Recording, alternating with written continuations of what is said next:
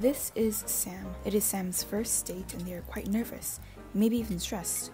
Several things point to stress, such as a shortness of breath, muscle tension, and a fast heart rate. But first of all, what is stress? Stress is the body's physical and mental response to situations of danger or sudden change. What happens when we're stressed, and how do our brains react? The brain acts like an assembly line, where one worker starts something and another completes it.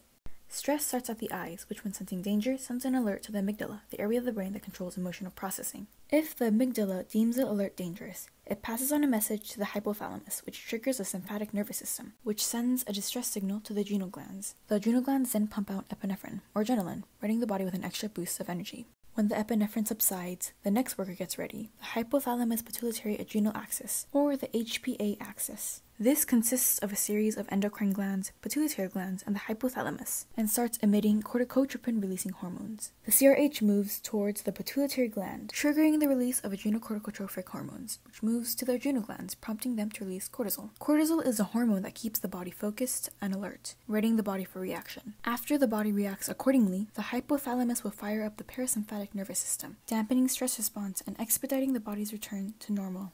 Well, it seems as though Sam was able to recover from their stress. Maybe because of their lovely date? Good luck, Sam.